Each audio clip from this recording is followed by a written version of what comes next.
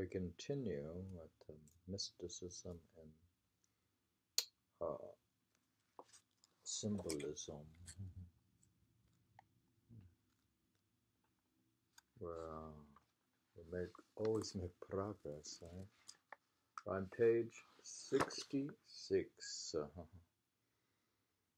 of the miracle, if we read the whole book. You think, dear, we should have 1 hour readings? They're too long anyways. Everything is too long these days. Meister Eckhart has the same idea of the inexorable following love, impossible to escape. Oh, it's impossible to escape, expressed under less personal images. Earth, he says, cannot escape the sky. Let it flee up or down, the sky flows into it and makes it fruitful, whether it will or not. So God does to man. He who will escape him only runs to his bosom, for all corners are open to him. There's no escape, in other words. We find in all the mystics this strange sense of a mysterious spiritual life, a reality over against man, seeking him and compelling him to its will. It is not for him, they think, to say that he will or will not aspire to the transcendental world. Hence, sometimes this inversion of man's long quest of God. The self resists the pull of spiritual gravitation. Flees from the touch of eternity, and the eternal seeks it, tracks it ruthlessly down. The following love, capital following love, the mystics say the following love, the mystics say, is a fact of experience, not a poetic idea. Those strong feet that follow after. Once set upon the chase, are bound to win. Man, once conscious of reality, cannot evade it. For a time, his separated spirit has disordered loves. They willfully frustrate the scheme of things, but he must be conquered in the end. Then the mystic process unfolds itself. Love triumphs. The purpose of the worlds fulfills itself in the individual life. That was section 1 of symbolism part. Was that the journeying part? Number 2, it was natural and inevitable that the imagery of human love and marriage should have seemed to the mystic the best of all images of his own fulfillment of life, his soul surrender, first to call, finally to embrace the perfect love. Oh, we finished section 1, which is the journeying path, etc. Now we have the image of marriage of the soul to God. It lay ready to his hand. It was understood of all men, and moreover it certainly does offer upon lower levels a strangely exact parallel to the sequence of states in which man's spiritual consciousness unfolds itself and which form the consummation of the mystic life. It has been said that the constant use of such imagery by Christian mystics of the medieval period is traceable to the popularity of the Song of Songs,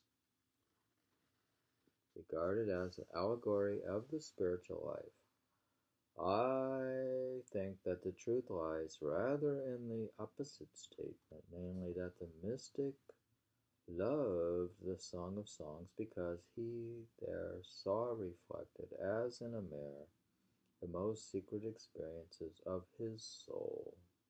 the sense of a desire that was insatiable, of a personal fellowship so real, inward, and intense that it could only be compared with the closest link of human love, of an intercourse that was not mere spiritual self-indulgence, but was rooted in the primal duties and necessities of life, rather those deepest, most intimate secrets of communion, those self-giving ecstasies which all mystics know, but of which we, who are not mystics, may not speak.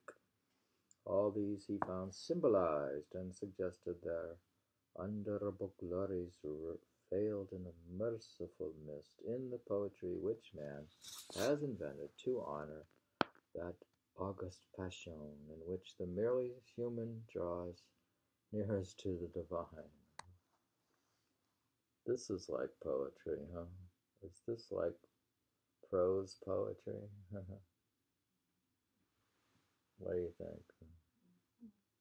Mhm.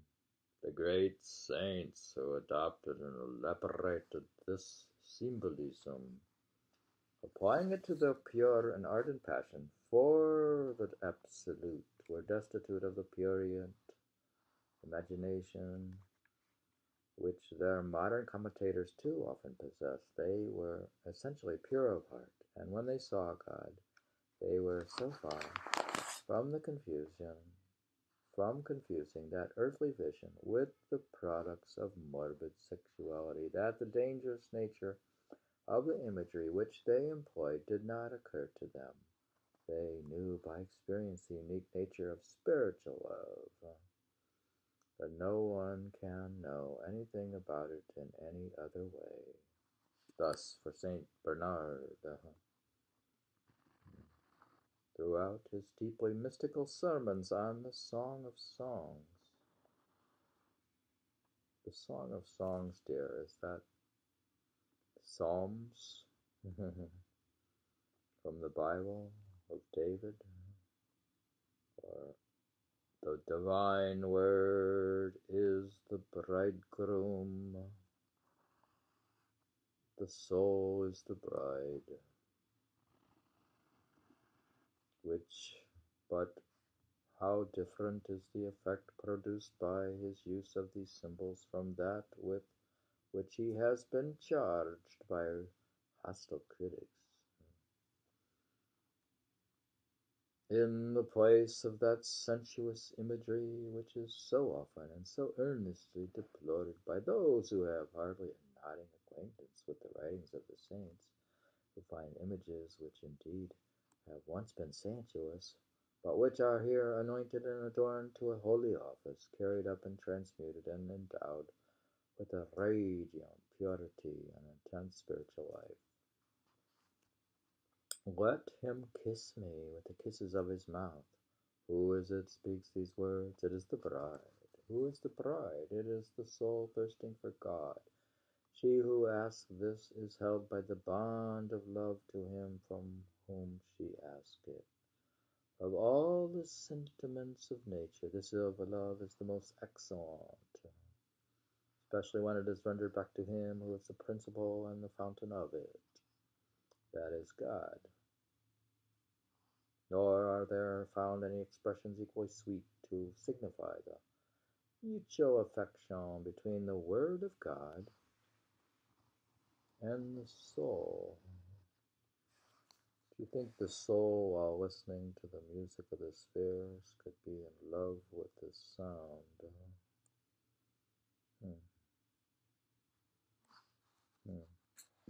Or you could you could get an appetite for the sound, as those of bridegroom and bride, and so much as between the individuals who stand in such relation to each other, all things are in common, and they possess nothing separate or divided. They have one inheritance, one dwelling place, one table, and they are in fact one flesh. If, then, mutual love is essentially befitting to a bride and bridegroom, it is not unfitting that the name of bride is given to a soul which loves. We're talking about symbolism after all. Can you think of any other better symbols? you're not able to. We thought of the path we're going on this long trip through the Pilgrim's Progress on Dante's Divine Comedy. Or else we can write about the marriage of the soul. Two women mystics of the Catholic Church, familiar with the antique and poetic metaphor which called every chartered, cloistered nun the bride of Christ. That crisis in their spiritual history in which they definitely vowed themselves to the service of the transcendental reality seemed naturally enough the veritable betrothal of the soul, often in a dynamic vision they saw as in a picture the binding vows exchanged between their spirits and their God. That further progress on the mystic way, which brought with it a sharp and permanent consciousness of union with the divine will, the constant, sustaining presence of a divine companion became, by an extension, the original simile. Spiritual marriage.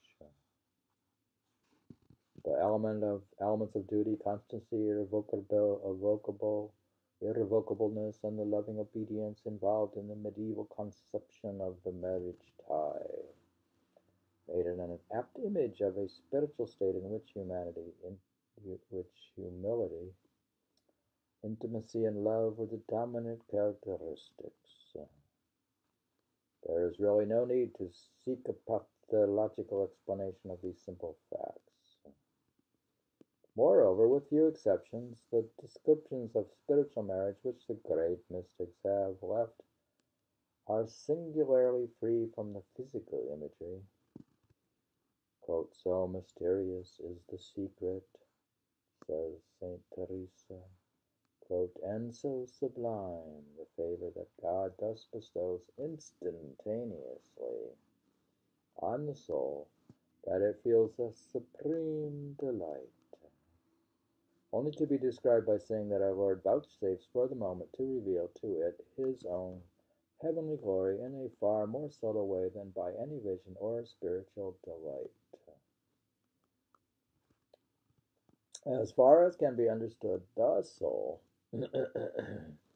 I mean the spirit of his soul, is made one with God, who is himself a spirit, and who has been pleased to show certain persons how far his love for us extends in order that we may praise his greatness. He has thus deigned to unite himself to his creature. He has bound himself to her as firmly as two human beings are joined in wedlock, and will never separate himself from her. I'm talking about symbol type number 2 in Mysticism and Symbolism of Mysticism by Evelyn Underhill. So, it's like getting married, I guess.